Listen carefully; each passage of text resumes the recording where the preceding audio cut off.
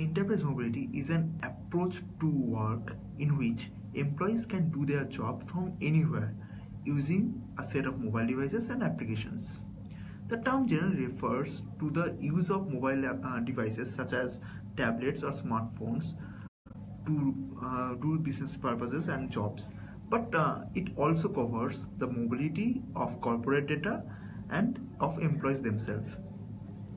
If we talk about the latest trends in enterprise mobility, we can mention MDM, mobile device management, MAM, mobile application management, and IOT. With MDM, what enterprises generally want to do? Enterprises generally want to maintain a repository for apps for different business purposes.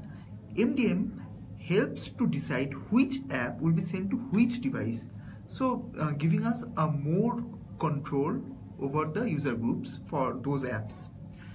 Whereas the MAM, it helps us to decide which app will be given access to which user or which employee.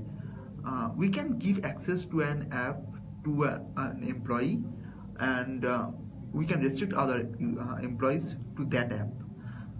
So we can also say that MDM and MAM are intertwined.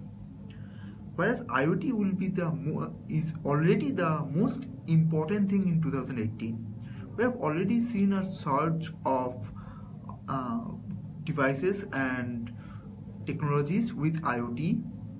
There are more coming, and I think it is the time for enterprise mobility and IoT to collaborate. In near future, in 2018, I believe that we'll be seeing corporations and enterprises depending largely on IoT devices for collecting data and information to take important business decisions on.